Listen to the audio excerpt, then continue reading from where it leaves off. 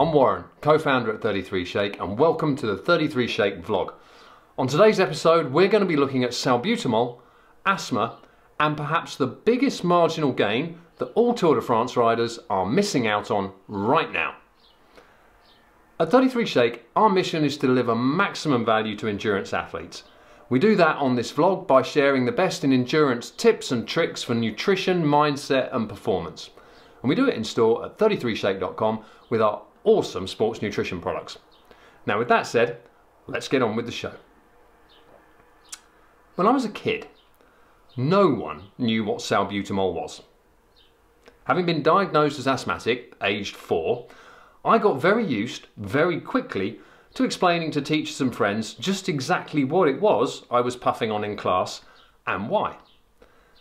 Today, things are a little bit different, particularly if you like cycling.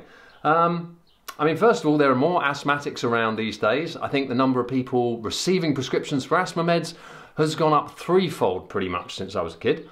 But on top of that, there has obviously been, unless you've been living under a rock, the minor media incident stroke circus with Chris Froome and his initial adverse findings for salbutamol, subsequently overturned while he went through the Giro and has now got into the Tour de France. So we all know what it is. And we're not going to go any deeper on the Chris Froome thing. That has been done to death and no doubt will be for years to come. Instead, what I wanted to look at here is pro cycling's relationship with asthma. Because give or take, 9% of the UK population are asthmatic to some degree or another. But when we turn to pro cycling, stats are showing figures around 40%. And really, that seems pretty strange.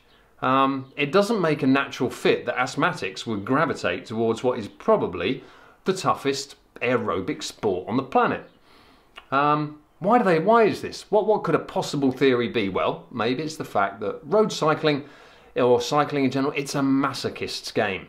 So maybe these people just want extra pain. They've decided they're asthmatic, they're going to make it even harder, going to go and become a cyclist. That's a bit far-fetched though. Another theory is that the demands of pro cycling, basically breathing hard a lot outside, give rise to an unnatural or unusual incidence of asthma. But if you look a bit closer at that, how many people commute on their bikes every day yet don't show loads more asthma? How many people among the amateur cyclists out there spend loads of time on their bikes? The data doesn't appear to match. So that one's not looking so good. The most likely explanation for all this might just be the simplest. And this is that when a pro cyclist is tested for asthma, it's a little more in-depth and detailed than when the likes of the rest of us go to the GP and are asked to blow into a tube. So first of all, their test is likely to be more detailed, but also what's being looked for is 100% lung function at maximum output.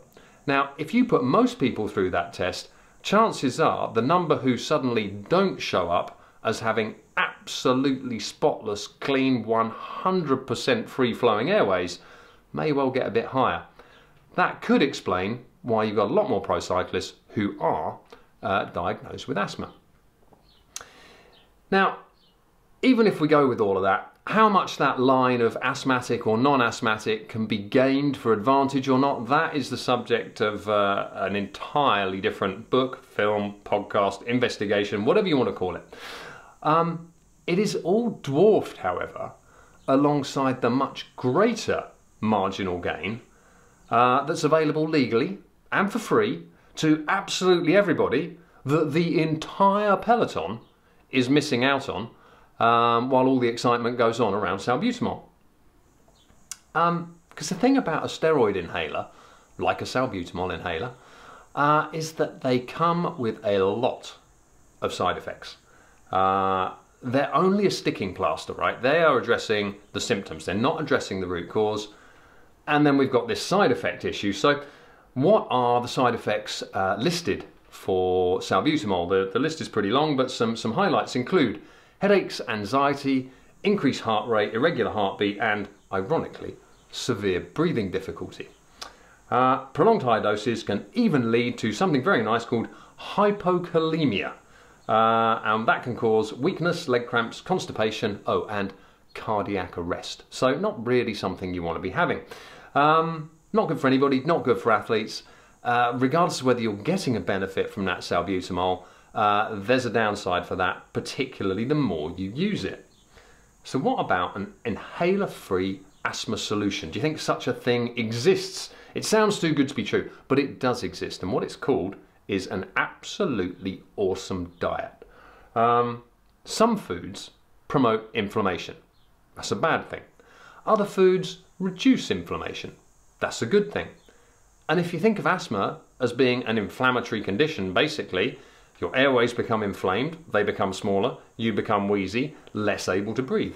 Being able to reduce inflammation through your diet, or on the wrong side, increase it, you can see how asthma could be affected. So what you want to do is you want to have less of the inflammatory stuff. What is that? Well, that includes dairy like milk, cheese and yogurt, alcohol, red meat, processed foods, processed sugars and gluten. What about the anti-inflammatory stuff? Well, things on that list, you're going to include things like beetroot, broccoli, pineapples, leafy green vegetables, olive oil, strawberries, almonds, kidney beans, good stuff like that.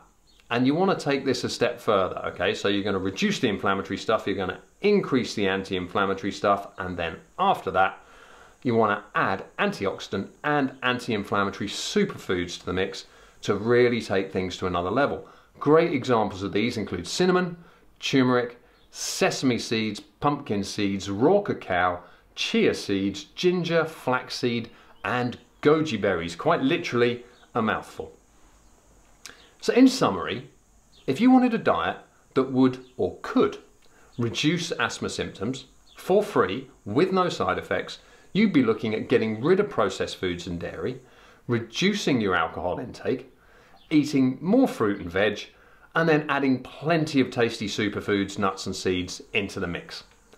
Next thing, your asthma would hopefully drop, maybe enough that you'd even be able to get rid of those inhalers you were dependent on.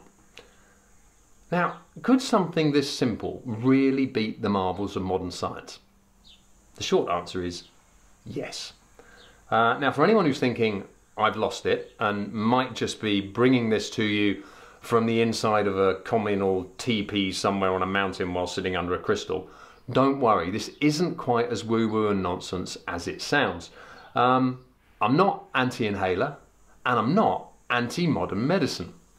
Quite the opposite. Because after all, it was those very magical inhalers, when I got them aged 4, that for the next 25 years, taken twice daily, absolutely allowed me to have a completely normal quality of life, be totally active, and their stronger injectable counterparts on 2 occasions got me out of some very, very sticky situations as a kid. So thank you, modern medicine, thank you, inhalers, without which I may not be here to bring you this today.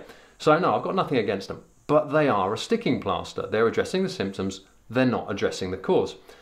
When I began seriously reworking my diet in 2012, when we originally started formulating 33 shakes blends and the formulas that would initially go on to become our pre and post workout shake, this is where things really began to change for me. There was no other significant training or dietary change. I was already at a decent level running ultra marathons, so my aerobic and overall fitness was pretty good. But as I began to add these ingredients into my diet, I began to forget taking my inhalers. This had never happened to me in some 35 years of being an asthmatic. It didn't matter how fit I got, never been able to lose them. But as this continued, within a few months, I just didn't need them anymore. And for the last 6 years, I haven't touched an inhaler. No side effects, no nothing, didn't cost a bean, and I'm not asthmatic anymore. It's an absolute result. Now, there is no guarantee that this approach is going to work for everyone. And no doubt there's some asthma that won't respond to this sort of treatment and may still need drugs.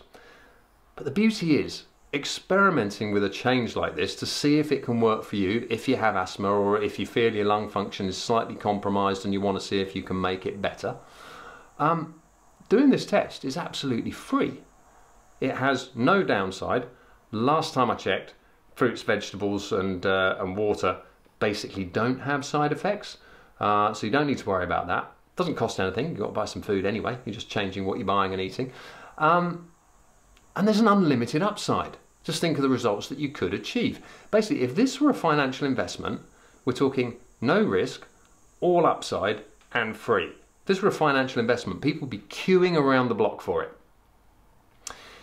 Back at the Tour de France, maybe if the riders just stopped chucking down processed, sugary, crappy sports nutrition and ate a bit more fruit and veg, throw in some superfoods as well, maybe they could all go faster and be a lot happier and healthier into the bargain. It's just a thought. But anyway, hope you enjoyed that. Thanks very much for watching. And if you do give this a go, let us know how you get on. To connect with all things 33 Shake, you can join us on social media or you can drop us a line. All of our links and our contact information are in the notes below. If you're after the absolute best in endurance nutrition for your running, your cycling or your swimming, then head in store at 33shake.com. We've got exactly what you need. Thanks for watching. We'll see you next time.